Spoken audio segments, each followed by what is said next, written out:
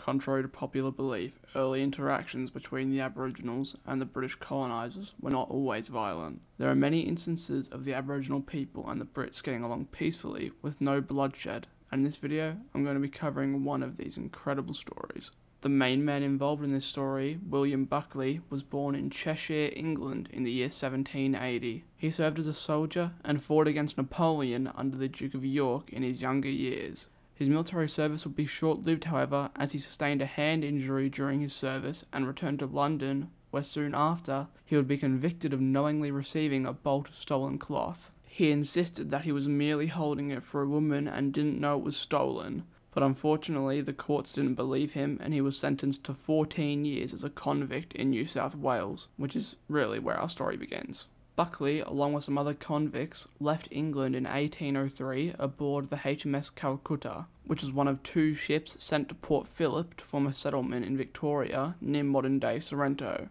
Unfortunately, the new settlement, named Sullivan Bay, quickly ran into many problems, including a lack of fresh water and a lack of good quality soil for farming. Consequently, a decision was made a few weeks after the landing to abandon the site and try to start fresh in Tasmania. Upon hearing that the settlement was to be moved, Buckley and 3 other convicts decided to try their luck and escaped into the bush. You might be thinking it'd be quite easy to disappear amongst the thick shrub of Australia, and you'd be right, for most people that is.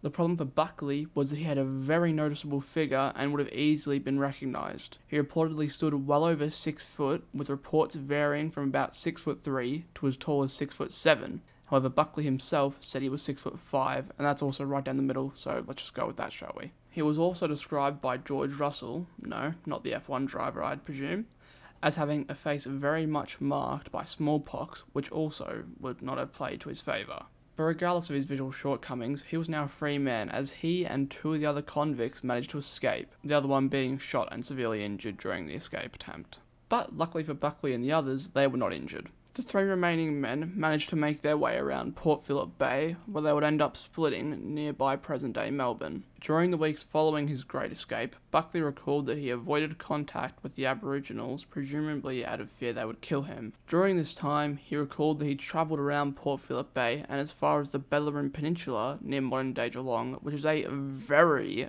far distance, especially on foot.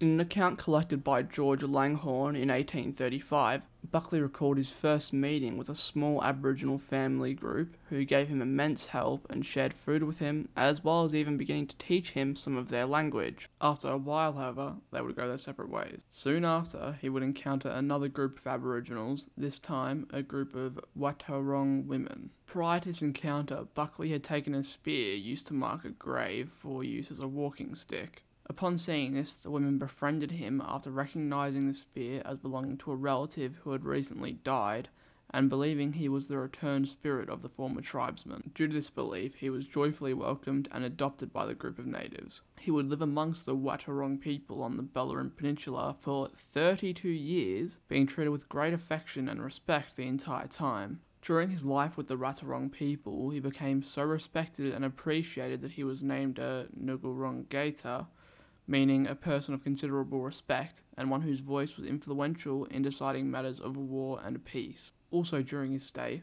Buckley unsurprisingly became an expert with Aboriginal weapons. However, despite this, he was banned from participating in tribal wars as he was a revered spirit. He would also end up having at least 2 Aboriginal wives during his stay with the tribe, and almost certainly a daughter by one of them. It is reported this daughter was possibly killed by the tribe for preferring an Aboriginal man, in quotation marks. Now, I'm going to be honest, I'm not 100% sure of what they mean by that, but I personally think the only thing they could be meaning is that she was killed for wishing to date and be with an Aboriginal man, and the tribe didn't like that considering she was half white.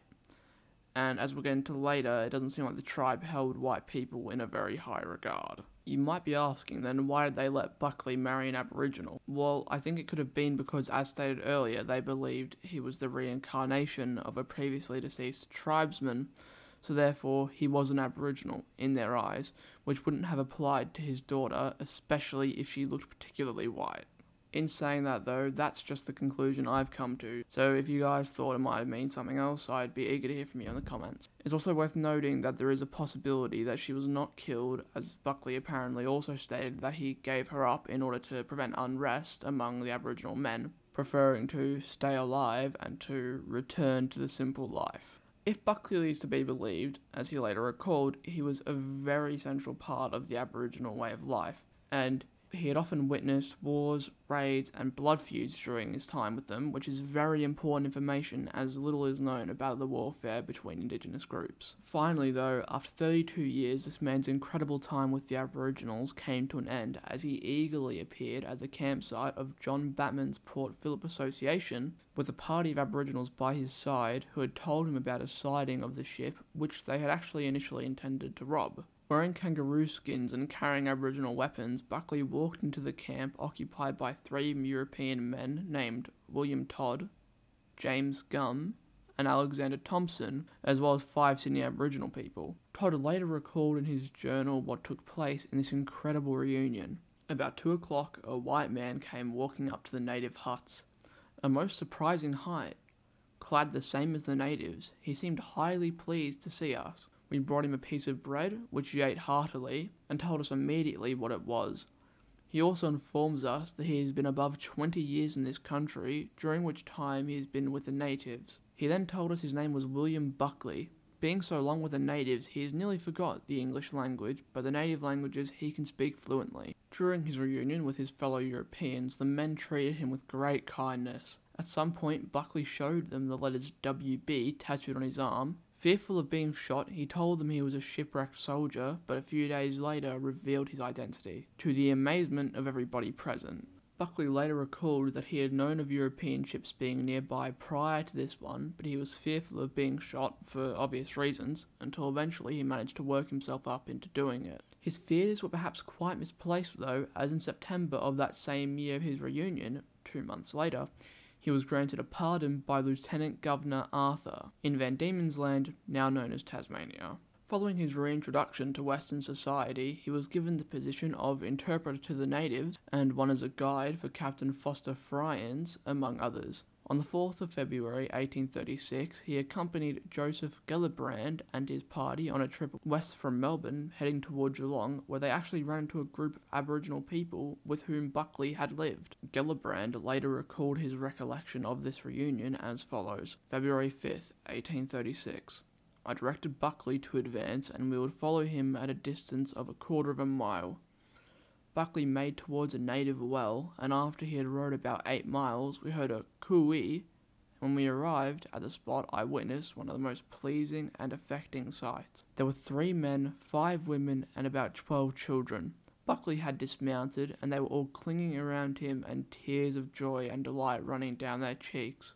It was truly an affecting sight, and proved the affection which these people entertained for Buckley. Amongst the number were a little old man and an old woman, one of his wives. Buckley told me this was his old friend with whom he had lived and associated 30 years. A while after returning from this trip, Buckley had become disenchanted with his new way of life and the people around him, so he decided to leave for Van Diemen's Land, where he would live the remaining 19 years of his life. He would work odd jobs in Van Diemen's Land and eventually settled down and married a widow by the name of Julia Eager. They never had children, although Julia had a child from a previous marriage who Buckley would end up claiming as his. After a long life of 76 years, William Buckley died in 1856 when he fell out of his gig, which is basically a small horse-drawn carriage, at Green Pond near Hobart. Buckley was buried in St. George's Burial Ground, Battery Point, and a plaque commemorates him at Buckley's Rest, a small park in Sandy Bay, Hobart, to this day. Hope you guys enjoyed this video as much as I enjoyed researching it. This was a truly fascinating tale, and it is by far not the only one of this style, so if you wanted me to make more videos on stories like this, make sure to let me know in the comments, as well as any other video ideas you had.